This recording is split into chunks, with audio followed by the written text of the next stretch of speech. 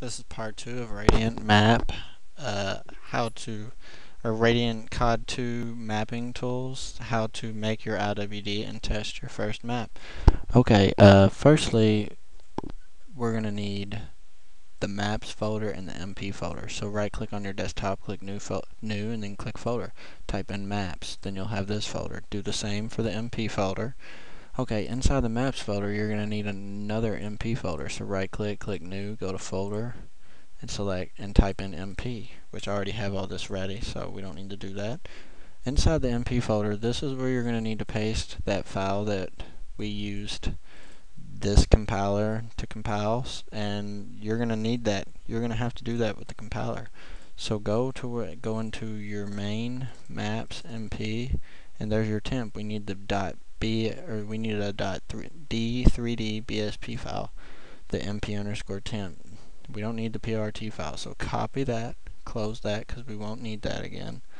Go to maps, MP, and then you would paste that in there. Since I already have it in there, I'm just going to not copy it because it's already ready, but that's what you got to do to put, and you put that in your MP. But we also need two more things in this folder actually. We're going to need a CSV file and a .gsc file. To make those, you need to go to Start, Notepad, and you need to type, this one's going to be for our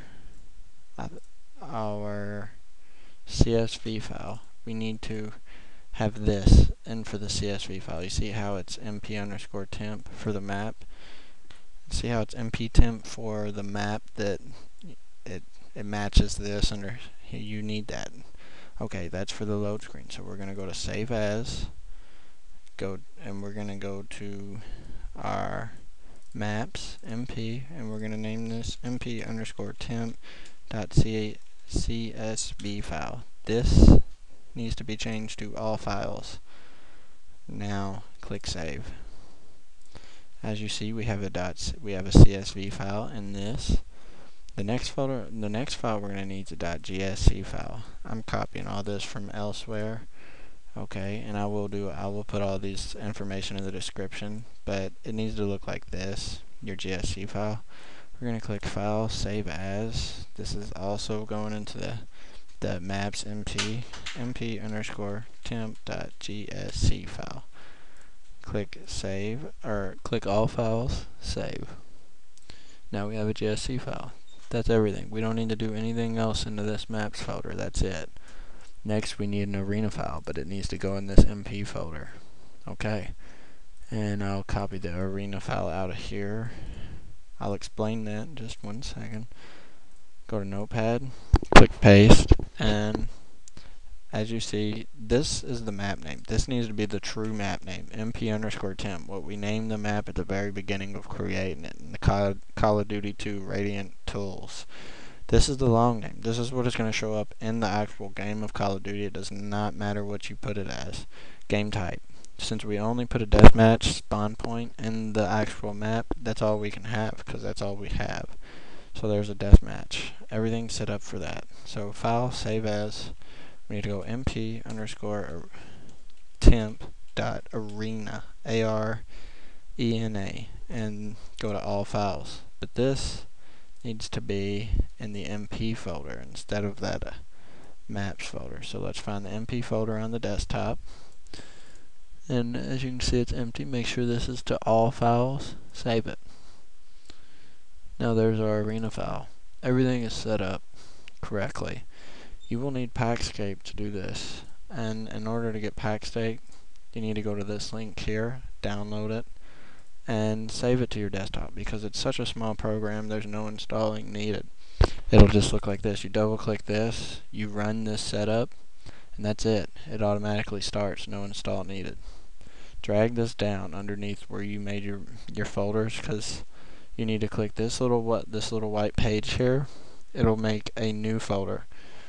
Pull your mouse around the maps and MP, drag them with your left mouse, paste them in there, and now that you see those are both in there, maps, MP, file, save, make sure it's saving to your desktop, go to MP, or type in MP_temp.iwd, Has to be a .iwd.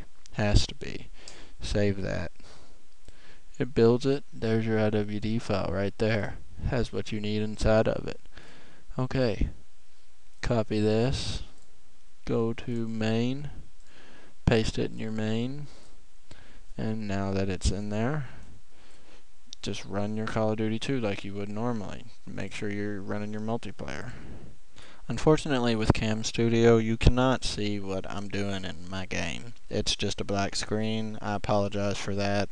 There's nothing I can do. I've tried, but I'm going to give you directions and you can just listen.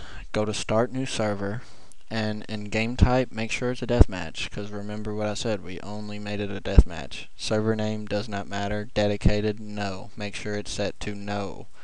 And pure, make it yes, because you want to make sure your maps are pure. If they don't run on pure, then you've got an invalid texture in it. Okay, and then on the right, select the map, which would be temp in red, since I had that up one caret, and that's your red temp map. It'll say temp in red.